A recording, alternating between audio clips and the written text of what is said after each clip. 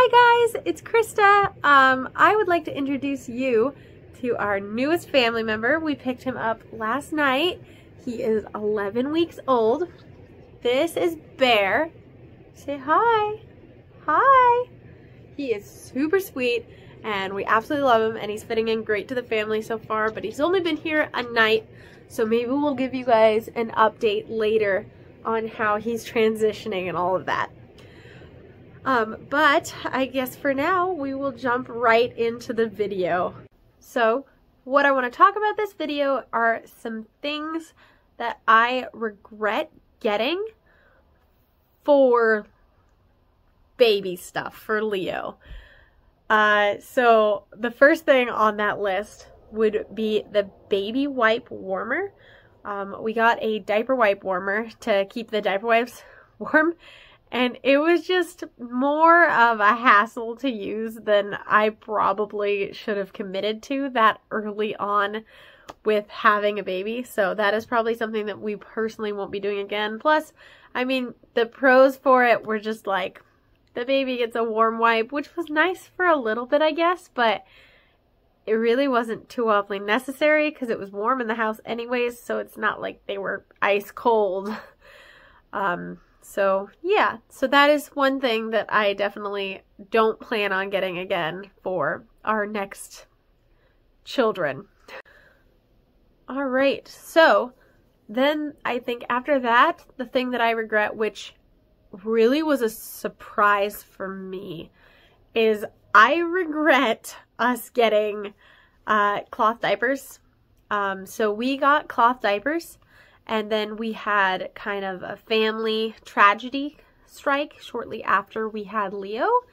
And so there went a few months there where I was really busy and I didn't really have time to use the cloth diapers. And then after that, I had just kind of grown accustomed to using the disposables, and I don't think I could go back. I don't think that I could go to using cloth diapers after using disposable for so long. And they're so much less of a hassle. You don't have to worry about cleaning them. And yes, that makes me lazy, but I accept being lazy in this scenario. So yeah, I actually regret getting my cloth diapers. I also really regret getting pacifiers. So we got a pacifier for Leo and we gave it to him pretty much right away. And he did really well with it, and it was actually really soothing to him, and it was really helpful that first night to get him to go to sleep because he was having a really hard time actually sleeping, and it was helping me a lot because I was able to sleep.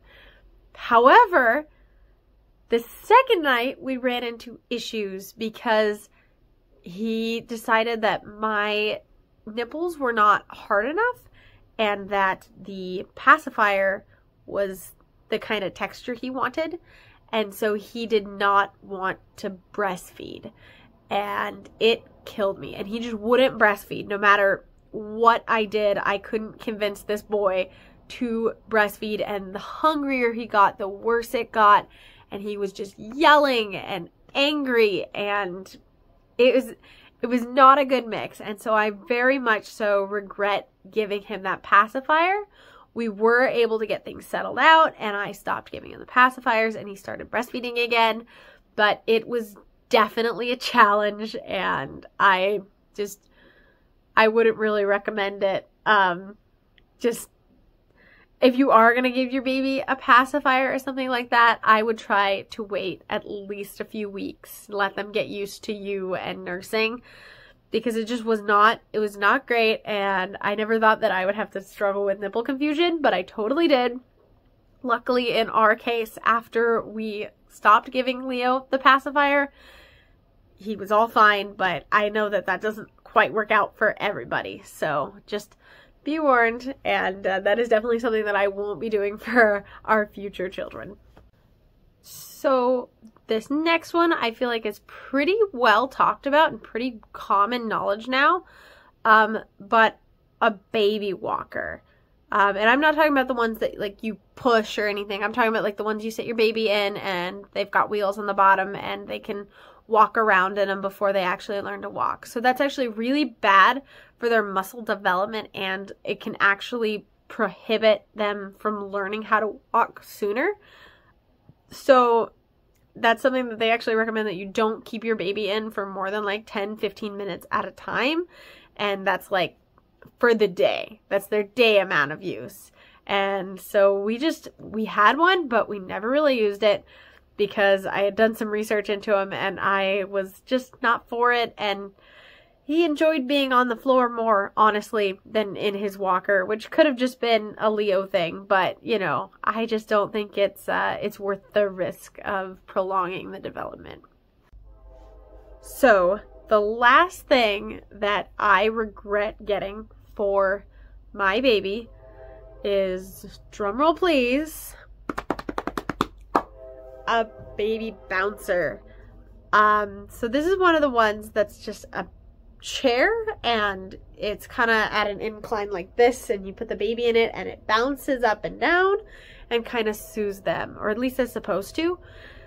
So this isn't necessarily something that I wouldn't recommend getting for your kids or any of that. It's just something that personally, for my last child, Leo, didn't work for him at all.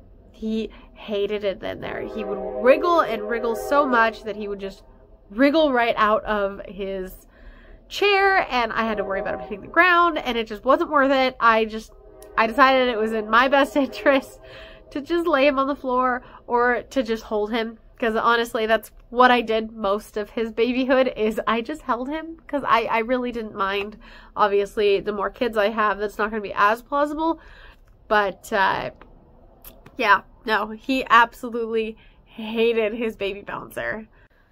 So that is it for things I regret getting for baby number 1 and probably won't be getting for baby number 2. Please let me know what things you regretted for getting for your baby down in the comments.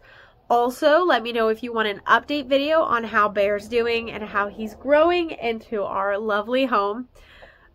And don't forget to go and check out the previous video that is about baby things that I love and some of my favorite baby things that I got for Leo when he was a baby, and things I will definitely be using again for this little one. Well, I think that's going to do us for this video. I hope you guys all have a wonderful day, and I will see you later. Bye!